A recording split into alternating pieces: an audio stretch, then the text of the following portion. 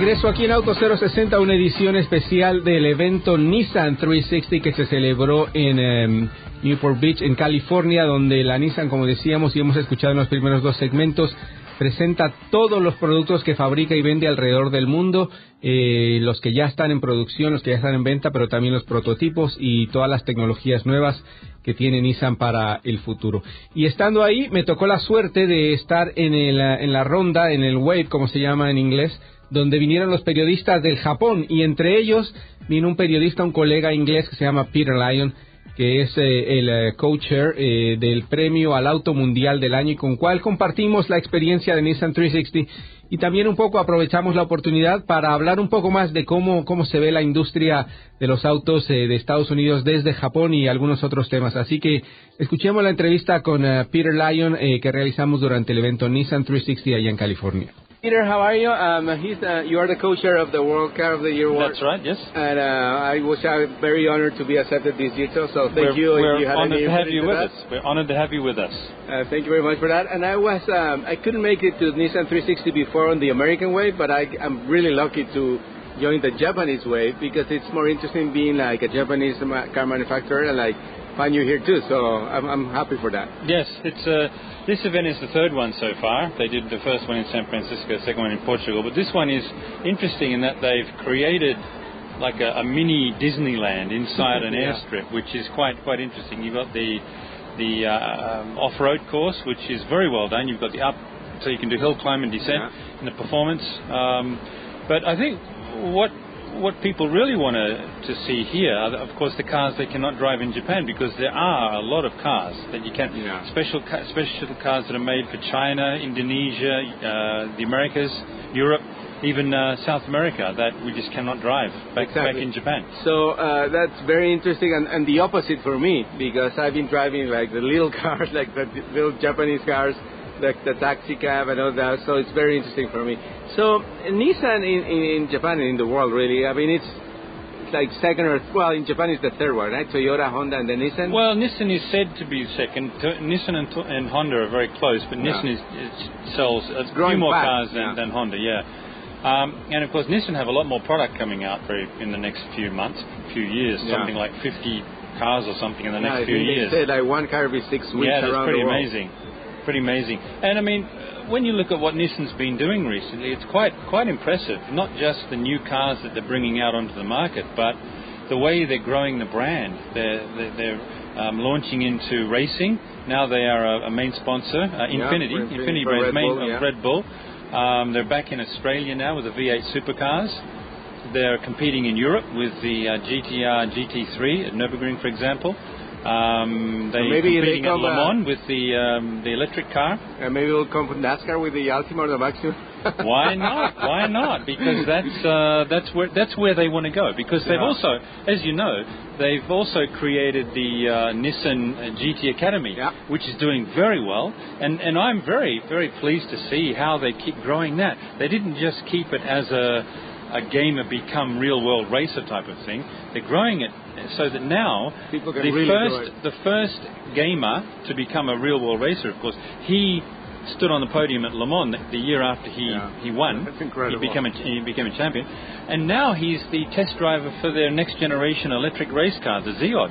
That can you imagine this guy's life? I think they're making a movie out of it, aren't they? Well, they should. If they aren't, they should. I think they are. Yeah. But it's great to see, a young kid who just loved playing games, and now he's a real-world racing driver getting on the podium. Yeah, and I think Nissan is smart like reaching to those kind of people, because they're the future drivers and buyers of cars, right, around the world. Yeah, but I think one of the main things you see here that everyone wants to drive, the Japanese press want to drive, are the big trucks.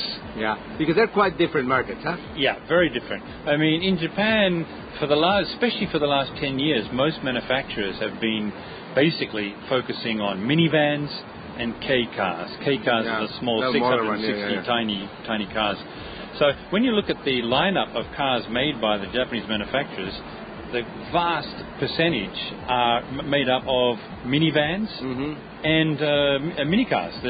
So you don't see many sports cars, you don't see many coupes, for example. You don't see many. Well, they're coming out with a few more SUVs, but it's really focused on minivans and K cars. And now, what I'm very happy to see is Honda. What Honda's done in the last 6 months, they've said they're coming back to Formula One. Yeah. They are going to announce the NSX very soon. Well, they've been showing us what they're going to do with it. Now they're going to bring it out to the market very soon. The technology in that is quite amazing. Hybrid car, really great to see what's happening with the front wheel, the in-wheel motors, this four-wheel drive, the hybrid. It's got about 400 horsepower. It looks good. I think it's getting better each time we see it. It looks better. And of course, they have a Type R as well that they're bringing out.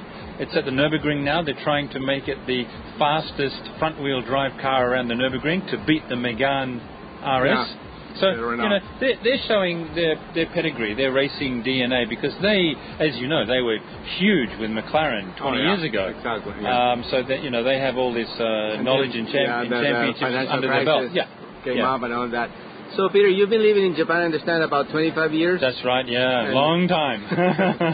Being an automotive reporter there. Yep. How is the Japanese media and public in general perception of the U.S. market? Like, bigger cars, bigger roads, more traffic, more gas guzzlers. How do they see us? Well, you've just basically said it all in one sentence there, but what the Japanese see when they see an American car is there's still a slight perception, even though American cars have become a lot more reliable, a lot safer, they drive a lot better, they can actually corner now, whereas up until 10 years ago, most Japanese would not even think about an American car because it doesn't go around a corner very well. But now they corner well, they're reliable, they don't break down like they used to, they're not as big as they used to be, they're more fuel efficient. But the trouble is that the American name does not have a good sort of sound in Japan. It only sells maybe 1 to 2% of the market in Japan. It's very small. Any particular model that is popular there? GM has probably the best. GM and Ford. Ford have some cars. The Focus is on the market now. GM have a few cars. We're looking forward to the new Corvette. Everyone seems to be looking forward to that. Apart from that, there's not that many cars that sell. Not many American cars sell well. And of course, you won't get any trucks in Japan because the roads will not take. They won't even fit, right? And see, I think when Japanese look at a foreign brand, a non-Japanese brand, it has to have some sort of cachet to it. It has to have some presence, some brand integrity. It has to be better than what they do. Yeah. So that's why French cars, for example, they sell reasonably well, but they don't have the brand sort of loyalty and strength that the Mercedes, BMWs, Porsches have. See, Japanese see German cars and they think one rank above, and so that's why they pay the extra money. But American cars, they're big. Most of them are big. They're clumsy, difficult to get around corners in Japan. But of course, when you come here, they fit the roads. One thing you notice here that you don't really notice in Japan is when you come up to the stoplights in the States, you come up and you're surrounded by a wall of SUVs and trucks. You can hardly see around. Yeah, exactly. In Japan, it's minivans and K cars. So it's a totally different mentality. Yeah, very interesting event.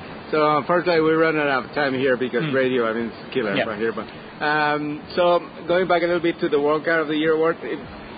They're not showing anything new here, but do you see any candidates here? Any candidates here? The latest thing is the Q50, I guess, which is pretty good. From Infiniti. The Q50, but it's not the World Car of the Year because it's not sold everywhere, right? To be a candidate for the World Car of the Year, you have to be available on 2 continents and in 5 countries. Yeah. And basically, the way that most judges see the awards, they want to look at the eligible cars in terms of not just design, handling, reliability, safety, and environmental issues. They want to see the car in terms of viability. Can the normal man in the street buy this car? Is it not too expensive? It has to be in a certain price range. A value equation, yeah. So it's very difficult for a car to win that is priced over, say, $60,000. Yeah. I think because even if we have a great car, like for example the new Mercedes S-Class is seen to be a very, very high quality car with the new autonomous driving system, but something that's priced over $100,000, some jurors might think, great technology, looks good, all of that, but you can't really put it at the top of your rankings because it's priced too high. Well, I think the cars that we have given the awards to have been worthy so far. Oh, absolutely. Volkswagen has been big in latest years. Yeah, exactly. One thing that I hope people notice is that we've been going for 10 years now, and when you look at the past winners, they've all been either German or Japanese. Which says something. Most jurors will say that the Japanese and the Germans are making the best cars at the moment, but I think the Koreans are coming along very quickly. The Kia and Hyundai are doing very well. Some of the design we see, the handling, the performance is wonderful. The safety measures are great. And also, I think there are some American cars that are coming a long way. I mean, for example, the Chevrolet Impala has got a very good... the Fusion is pretty good, too. Rap recently. And of course, the Corvette, I think, is going to star because it's priced so well. I know, it's a lot of car for not that much money. Can't wait to drive that. Yeah. Exactly. Well, Peter, thank you very much for your time, and we'll wait for that list, and we'll see you at auto shows and in New York for the big announcement next year. Yes, for certain. See you there. Thank you very much. Good. Esa fue la entrevista con Peter Lyon. Pueden encontrar sus publicaciones en Motor Trend, en Auto US Express, en Inglaterra, en Autobleed, en muchos sitios. Así que busquen a Peter Lyon, uno de los colegas del World Car of the Year Award. Y ya regresamos en esta edición especial de Auto 060 con Nissan 360.